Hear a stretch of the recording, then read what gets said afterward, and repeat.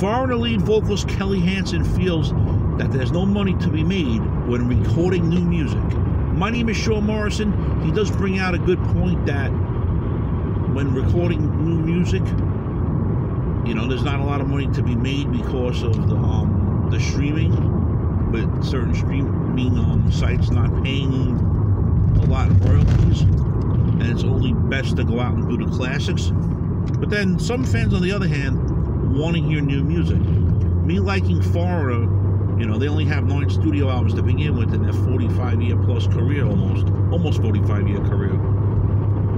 And, you know, to hear the same 10 songs, or 12 songs now, here and there, without a new album, might not do anything for myself. Other people, maybe. Don't forget to subscribe to the Sean Morrison YouTube channel if you haven't yet. If you're already subscribed, thank you very much for your continued love, honor, and support. You watch Mr. Morrison's videos without subscribing, your support's appreciated. But click on subscribe and you'll then be alerted on when Mr. Morrison has new videos coming out. So here we are with Kelly Hansen from Foreigner stating that there's not a lot of money to be made with new music. In a way, he's right. But should Foreigner at least record new music for the next time when they go out on the road? What do you think? Shame, shame, shame.